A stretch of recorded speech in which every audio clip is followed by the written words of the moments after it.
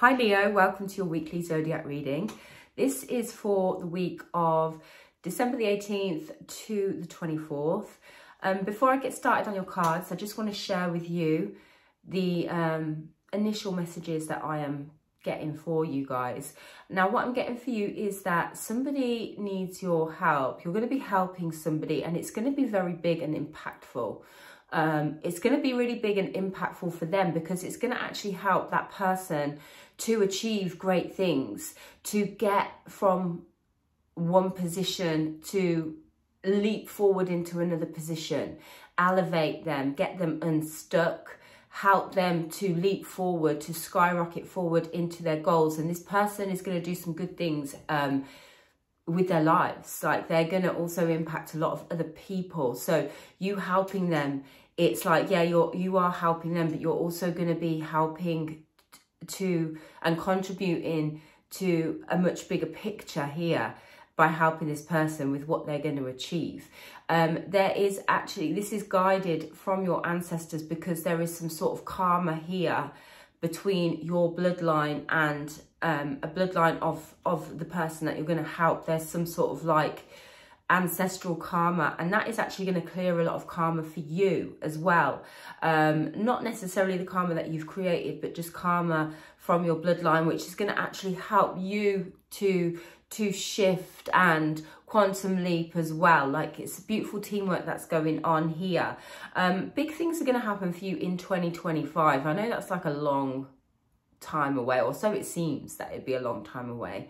But you're going to be having a very sorting out sort of year, a preparational year in the next year, moving forward, ready for some huge shifts and level ups in 2025. Dramatic changes for your life, taking you into a whole new world and a whole new level in 2025.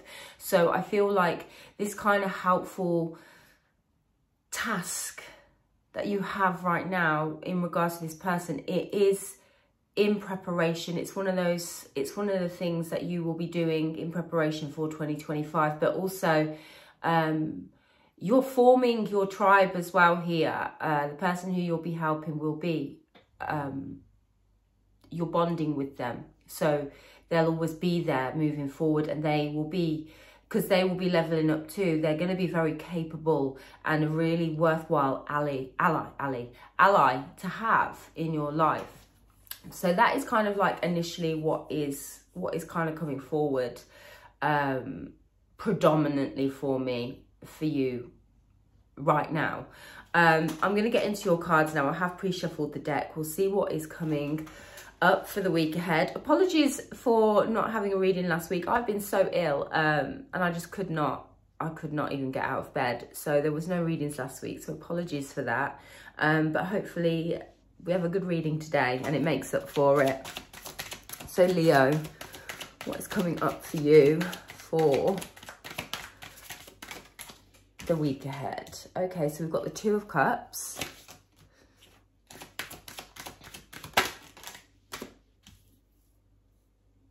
followed by the Knight of Swords, followed by the Five of Pentacles,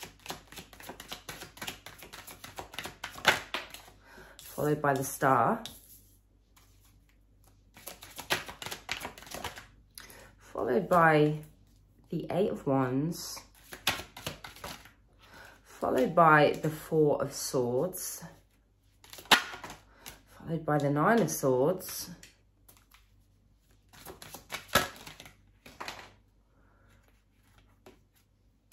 followed by the Five of Wands, the Queen of Pentacles,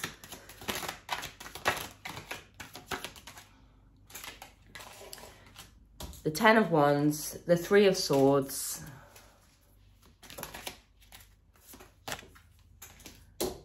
the Six of Wands. I want to get one more card to end this, the Knight of Wands. Okay. It looks like you're going to be freeing yourself. The Devil at the bottom of the deck. You're going to be liberating yourself from a situation this week. It's not going to be pleasant.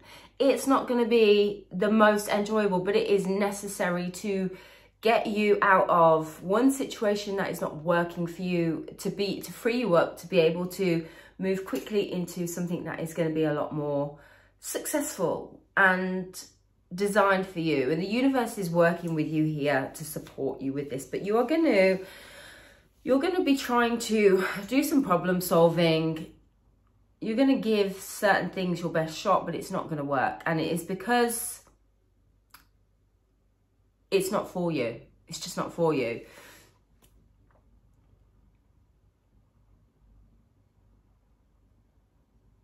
There is a connection here. There is a partnership. There is something that you want. It doesn't have to be a person. It could be a person. It could be a relationship, but it could be something that you really want. It could be a job. It could be a goal that you have, or something that you're trying to achieve, or something that you're trying to make work for yourself. It doesn't have to be a person, but it could be a person. For some of you, it's going to be a relationship. But there's something that you've really wanted, that you feel makes you happy, that you're united with something, you're working with something, and you feel that it makes you happy. But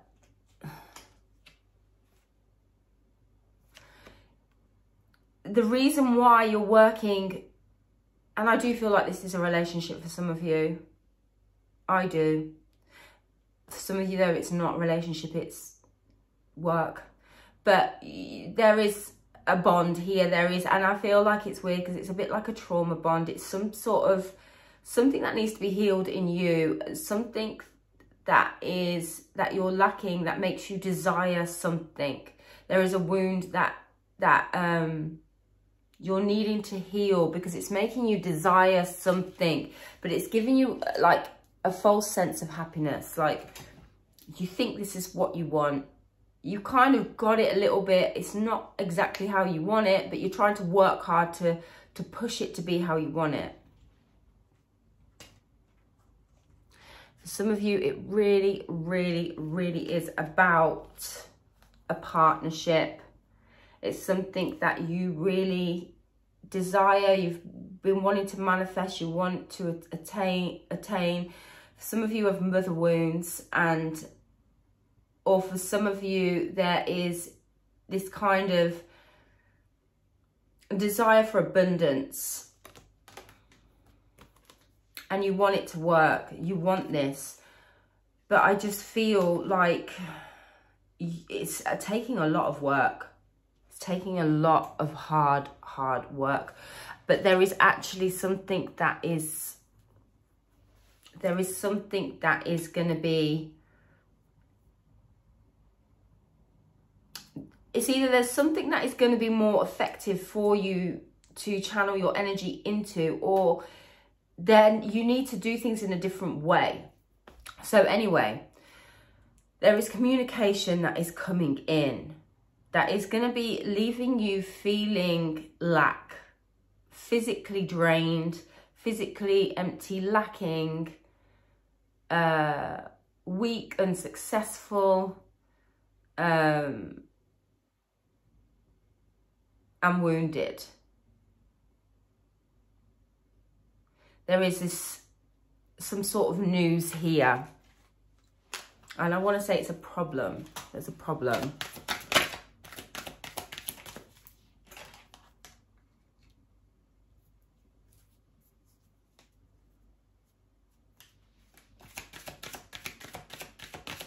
Somebody is going to be speaking from the heart to you.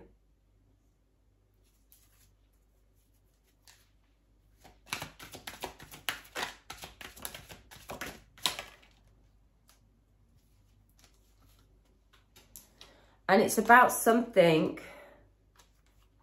that they want, or that they might be offered, that's gonna, it's like some sort of,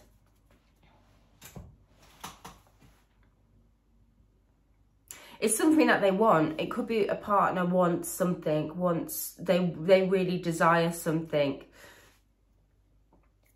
or a child wants something, okay? And they're not this person that you're dealing with, if this is a person, is not seeing value in what they already have. They're wanting, but they're not seeing value in what they have. Then this is making you feel depleted, or you feel that you can't provide them with what they want.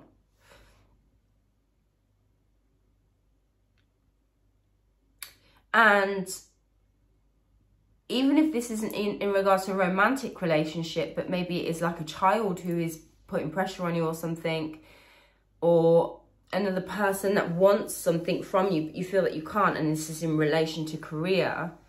It's like you haven't got the means right now to give them what they want. It is draining you.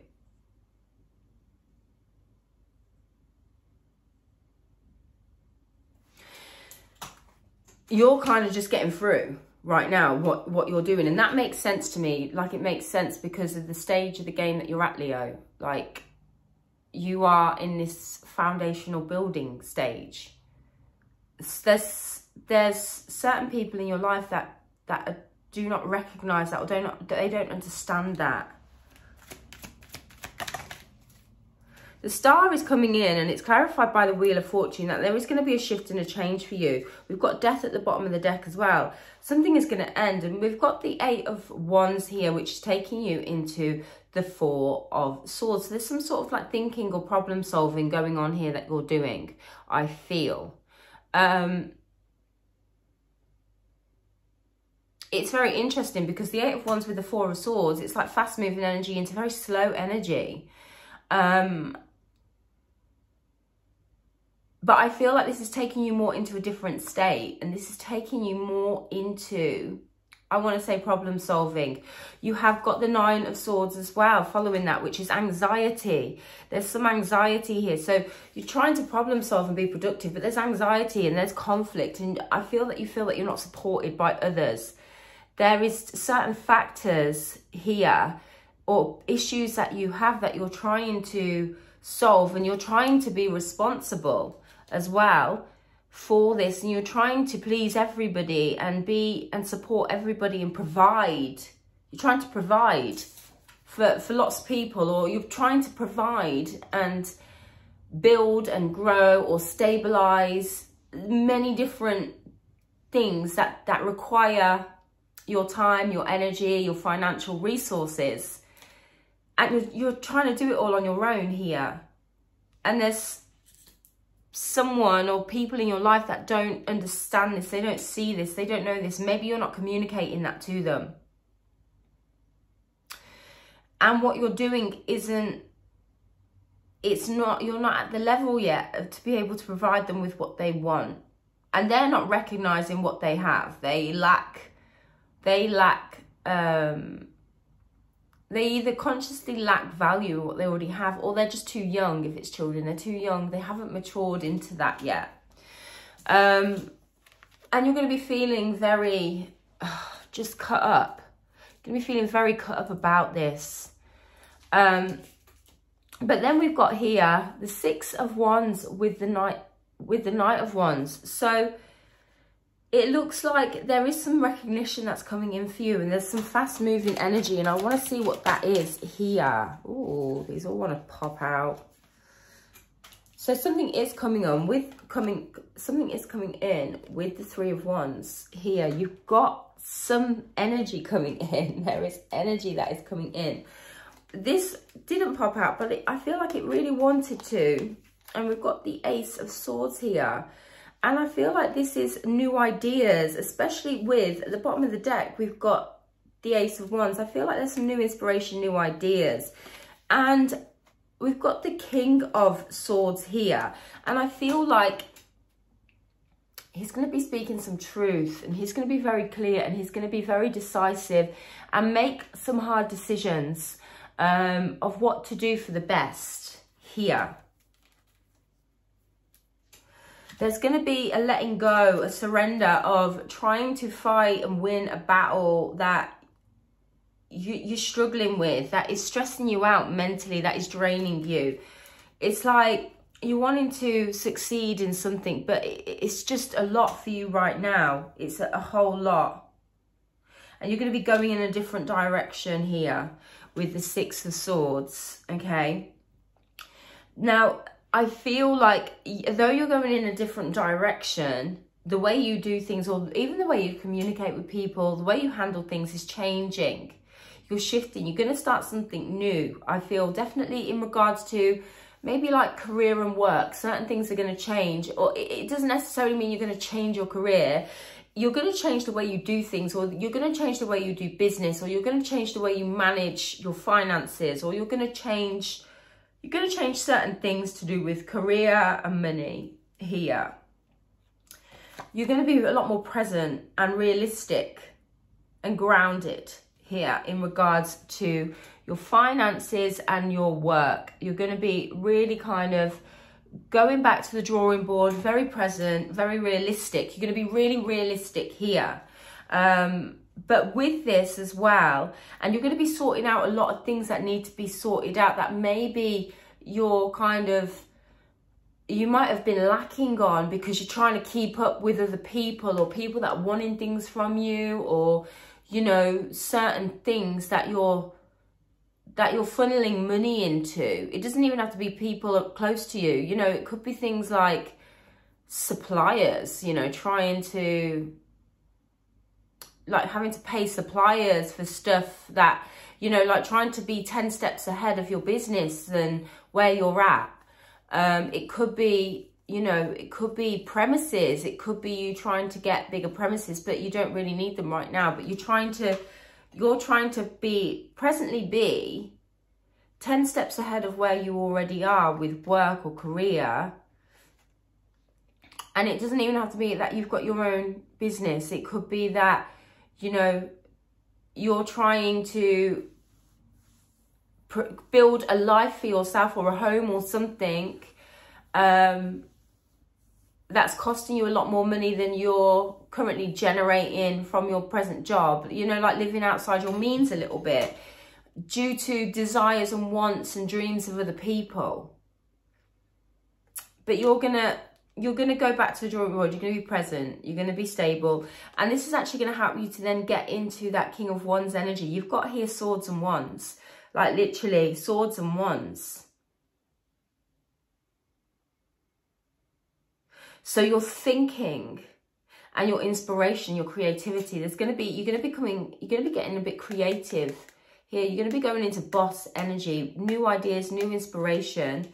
You're going to be very present and grounded in what you're doing. Get more realistic in your physical daily life. Communicate more with people in a more effective way.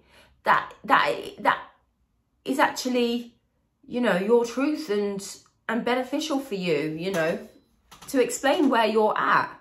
And you're going to see a lot of things at that point. If you are dealing with people in your life, you're going to see a lot of things. Either they're going to start stepping up and they're going to start contributing more by the realization that you're not at a position where they actually think you are at and you need support, or they're going to kind of, you're going to notice certain things about them, realize certain realizations that might make you question certain relationship dynamics, or even business dynamics. But yeah, but you're going to start creating. I want to just, before I finish, okay, because this is getting on a bit, I want to just see what you're going to create.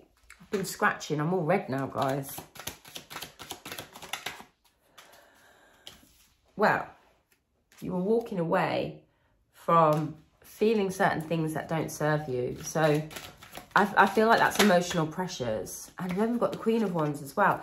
You're walking away from emotional pressures. You're switching off your emotions, I feel here, to get creative and get realistic. We've got the World here. You're closing certain things up, but I feel like new things are starting because the Fool is at the bottom of the deck. What is this new thing you're starting?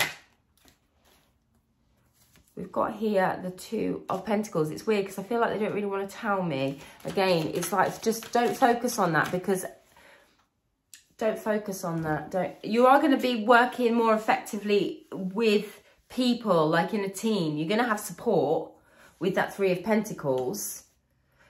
With work, you're going to be working more as a team with others. But I feel like what the answers that I'm asking for aren't coming out in these cards because it's like trying to get you out of a habit of being 10 steps ahead of where you're at.